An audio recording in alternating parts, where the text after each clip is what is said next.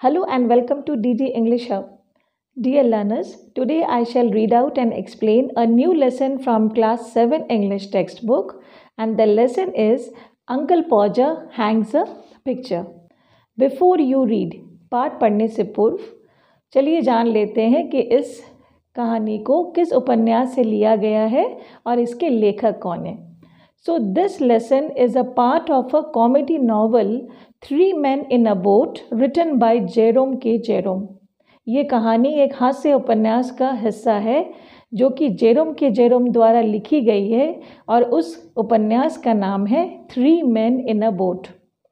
In this part of the story, कहानी के इस हिस्से में द नरेटर यानी कि जो वक्ता हैं, जो लेखक हैं जेरोम के Jerome, tells us about his great uncle Podger. वो हमें बताते हैं अपने महान चाचा पॉजर के बारे में और उनके कारनामों के बारे में. So let us begin.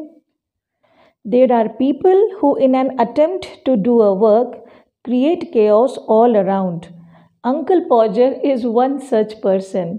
तो बच्चों, हमारे घर पे या आसपास कभी कभी ऐसे लोग होते हैं जो किसी काम की शुरुआत तो ये कहकर करते हैं कि मुझ पे छोड़ दो, मैं ये कर लूँगा, पर अंततः पूरे घर को उस काम में वो लगा देते हैं और पूरा घर सर पे उठा लेते हैं. तो लेखक के जो अंकल हैं, अंकल पॉजर, वो भी एक वैसे ही व्यक्ति है. और कहानी के इस हिस्से में in the story he takes up the task of hanging a picture on the wall. कहानी के इस हिस्से में वो दीवार पर एक पिक्चर या फोटोग्राफ टांगने का बीड़ा उठाते हैं. But what follows there after is humerus. और इसके बाद जो होता है वो बहुत ही मज़ेदार है. चलिए हम कहानी का आनंद लेते हैं. You never saw such a commotion up and down a house in all your life as when my Uncle Podger undertook to do a job. तो लेखक ये कहकर शुरू करते हैं कि you never saw such a commotion. आपने कभी भी इतना शोरगुल, इतनी कोलाहल नहीं देखी होंगी किसी भी घर में जैसा कि हमारे घर में होता था जब अंकल पॉजर किसी कार्य को करने की तकलीफ़ उठाते थे. A picture would have come from the frame maker and be standing in the dining room waiting to be put up. यदि एक पिक्चर घर पे आ जाती थी फ्रेम मेकर के शॉप से जहाँ तस्वीरें बनती हैं और वो रखी रहती डाइनिंग रूम पे यानी जहाँ हम भोजन करते हैं उस कमरे में, इंतज़ार में कि कोई उसे दीवार पे टांगेगा. और अंकल पॉजर की वाइफ यानी aunt पॉजर would ask what was to be done with it, कि क्या करना है, इस चित्र का क्या करना है, यानी इसको टांगना है तो कौन इसे टांगेगा. एंड अंकल पॉजर वुड से, और अंकल पॉजर जवाब देते, oh you leave that to me, don't you any of you worry yourselves about that, I will do all that.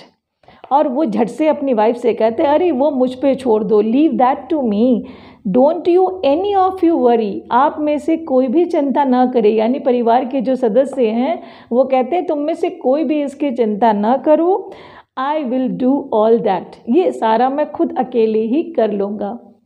लेकिन क्या ऐसा होता है? तो अब हम कहानी को आगे सुनने से पहले जान लेते हैं कि इस स्टोरी में आपको कौन कौन मिलेंगे, यानी स्टोरी के कैरेक्टर्स या पात्र कौन है. तो स्टूडेंट्स, इस स्टोरी में अंकल पॉजर के अलावा आपको मिलेंगी उनकी वाइफ आंट मारिया पॉजर और उनके बच्चे टॉम, विल एंड जिम. इसके अलावा कहानी में एक छोटी सी बच्ची का भी जिक्र है जिसे द लिटिल गर्ल कहकर वो संबोधन करते हैं, पर ये क्लियर नहीं है कि वो उनकी डॉटर है या फिर घर में रहने वाली कोई बच्ची है.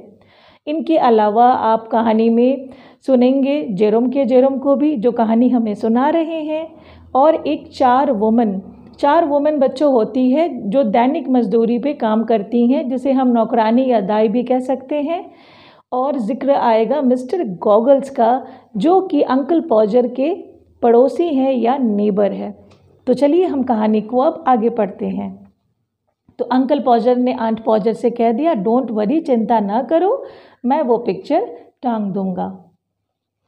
And then he would take off his coat and begin, और वो झट से फिर अपना कोट अचकन उतारते और वो काम में लग जाते. He would send the girl out for 6 penny worth of nails and then one of the boys after her to tell her what size to get, and from that he would gradually work down and start the whole house. तो आप कहानी में इसका ध्यान रखें कि उन्होंने किसे कौन सा काम बताया। तो सबसे पहले उन्होंने लड़की को कहा कि जल्दी से जाओ और 6 पेनी वर्थ यानी 6 पेनी मूल्य के नील्स या कांटी लेकर आओ।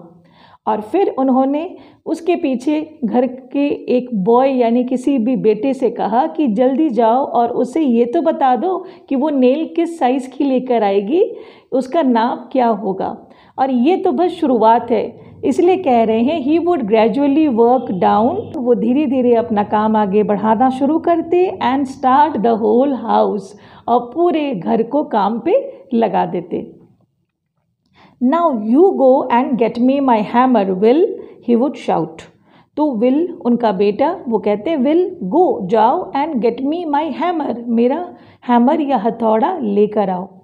And you bring me the rule Tom, और वो टॉम से क्या कहते हैं कि तुम जाओ और मेरे लिए रूल यानी जिससे आप नापी करते हैं, नापते हैं, वो रूल ले आना। और क्या फरमाइश करते हैं, and I shell want the step ladder, मुझे सीढ़ी चाहिए, and I had better have a kitchen chair to, और मुझे साथ में एक कुर्सी भी चाहिए जो कि किचन में इस्तेमाल होती है, वो उसके ऊपर चढ़ने के लिए। एंड जिम, अब वो पुकारते हैं अपने दूसरे बेटे को, वो है gym. You run around to Mr. Goggles and tell him pass kind regards and hopes his legs better, and will he lend me his spirit level? और फिर वो अपने दूसरी बेटी जिम को इस काम में लगा देते हैं कि वो उनके नेबर या पड़ोसी मिस्टर गॉगल्स के पास जाए और उनसे पहले उनका हालचाल पूछे कि हाउ इज़ ही, वो कैसे हैं, and how is his leg. हो सकता है कि मिस्टर गॉगल्स का पैर टूट गया हो, फ्रैक्चर हुआ हो या कोई तकलीफ़ हो, इसलिए वो कहते हैं कि बेटा जाकर तुम पहले मिस्टर गॉगल्स का हाल चाल पूछ लेना कि उनका पैर कैसा है, और फिर उनसे उनका स्पिरिट लेवल मांग लेना। स्पिरिट लेवल एक ऐसा औजार है बच्चों जिससे कि हम देख सकते हैं कि कोई भी चीज़ सिधाई में है या नहीं है। And don't you go Maria because I shell want somebody to hold me the light. और फिर वो अपनी वाइफ मारिया की तरफ मुड़े और कहा तुम कहीं नहीं जाना मारिया, क्योंकि मुझे रोशनी या लाइट दिखाने के लिए किसी की ज़रूरत होगी। And when the girl comes back she must go out again for a bit of picture cord. और फिर वो गर्ल जिसे उन्होंने भेजा था नेल्स लाने के लिए, वो कहते हैं कि जब वो वापस आती है तो उसे दोबारा भेजना है तस्वीर को टांगने के लिए, जो हमें रस्सी की आवश्यकता है, पिक्चर कॉर्ड, वो मंगवाने के लिए। And Tom, wears Tom, Tom you come here, I shell want you to hand me up the picture. और फिर वो पुकारते हैं अपने तीसरे बेटे टॉम को और कहते टॉम वेयर आर यू, कहाँ हो, जल्दी आ जाओ, and I shell need you, मुझे तुम्हारी ज़रूरत होगी पिक्चर को मुझे ऊपर देने में, क्योंकि वो सीढ़ी पे चढ़ेंगे या चेयर पे और फिर उन्हें पिक्चर किसी को पकड़ाना होगा। तो इस तरह से हम देख पा रहे हैं कि एक कार्य जो कि एक साथ हो जाता है वो उसको ब्रेक कर कर सभी को अलग अलग कार्यों में लगाते हैं। एंड देन अब शुरू होता है पिक्चर टांगने का process. And then he would lift up the picture and drop it.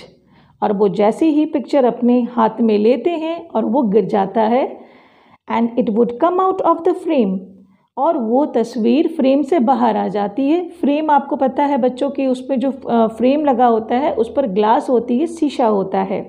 And he would try to save the glass and cut himself. और वो कोशिश करते हैं कि उस फ्रेम को बचा लूँ जो ग्लास उसके ऊपर लगा है, और उस चक्कर में वो खुद की फिंगर को कट कर लेते हैं, खुद की उंगली को काट लेते हैं। And then he would spring round the room looking for his हैंकरचिफ। और फिर वो पूरे कमरे में उछलने लगते हैं अपनी हैंकरचिफ या रुमाल को ढूंढते हुए, because it was in the pocket of the coat he had taken of. और वो हैंकरचिफ या रुमाल कहाँ होती है, उनके उस अचकन के जेब में जो उन्होंने काम करने से पहले खोला था। He had taken of and he did not know where he had put the coat. और उन्हें ये भी याद नहीं था कि वो कोट कहाँ खोल के रखे हैं। And all the house had to leave of looking for his tools and start looking for his coat while he would dance round and hinder them। और फिर कोट की तलाशी शुरू हो जाती और पूरा घर, ऑल द हाउस, जो भी टूल्स या औजार तब तक खोज रहे होते हैं उस काम को छोड़कर सब लग जाते हैं कोट को ढूंढने में। और इस बीच में अंकल पॉजर उछल उछल कर यहाँ वहाँ डांस करके, क्योंकि उनका फिंगर कट हो गया था, वो सबके काम में बाधा डालते हैं। He would hinder them. Hinder यानी कि रुकावट डालना या बाधा डालना। अब वो साथ ही साथ गुस्सा भी रहे हैं और क्या कहते हैं, doesn't anybody in the whole house know where my coat is. क्या घर में कोई भी ऐसा व्यक्ति नहीं है जो कि ये बता सके कि मेरा कोट कहाँ है। I never came across such a set in all my life, upon my word I didn't. अब वो लगते हैं शिकायत करने कि मैंने ऐसे लोगों को आज तक नहीं देखा। आई नेवर केम अक्रॉस यानी मेरा पाला कभी नहीं पड़ा तुम जैसे लोगों के साथ। अपॉन माई वर्ड मेरा विश्वास करो, आई डिडंट कभी नहीं। 6 of you and you can't find a coat that I put down not 5 minutes ago। और वो कंटिन्यूड में रहते हैं, वो कहते तुम में 6 लोग यहाँ मौजूद हो इस कमरे में। 6 of you वो कौन हुए, aunt Maria पॉजर, Tom, will, gym, narrator Jerome के जेरोम, क्योंकि वो भी उसी घर में थे, उनके अंकल हैं अंकल पॉजर, और वो छोटी सी बच्ची। तो वो कहते हैं तुम 6 लोग अभी इस कमरे में मौजूद हो और एक कोट नहीं खोज सकते। और वो लगातार उन्हें बात सुनाते जाते हैं। And then he would get up, और बात करते करते वो उठ गए and find that he had been sitting on it and would call out. और उन्हें क्या पता चलता है कि इतनी देर वो उस कोट पर बैठे हुए थे जिसकी तलाश कमरे में चल रही थी। और फिर वो चिल्ला कर कहते, call out, oh you can give it up, छोड़ दो, you can give it up, अब तुम लोग इसे छोड़ सकते हो। I have found it my self now, मैंने खुद ही ढूंढ लिया है। ये नहीं कह रहे हैं कि वो कोर्ट पे बैठे थे, वो कहते हैं मैंने ढूंढ लिया है। I might just as well ask the cat to find anything as expect you people to find it. वो कहते हैं तुम लोगों से एक्सपेक्ट या उम्मीद करना बेकार है, तुम लोगों से तो अच्छा है कि मैं किसी बिल्ली से कह दूं कि मेरे कोट को ढूंढ कर ला दो। And when half an hour had been spent in tying up his finger, और जब हाफ एन आवर आधे घंटे बीत चुके होते हैं उनके फिंगर को बांधने में, टाई अप करने में, and a new glass had been got, उस पिक्चर के लिए एक नया शीशा मंगाया जाता है। And the tools and the ladder and the chair and the candle had been brought, और सारी चीज़ें इकट्ठा हो जाती है जो जो उन्होंने शुरू में मांग की थी। And he would have another go, और फिर वो दूसरी बार कोशिश करते थे। The whole family including the girl and the 4 women standing round in a semicircle ready to help, और अब इस बार सारे फैमिली मेम्बर्स, 6 उनके फैमिली के मेम्बर्स और एक 4 वुमेन जो दाई काम करने आती है, वो भी वहाँ खड़े हो जाते हैं उनकी मदद के लिए, सतर्क और तैयार।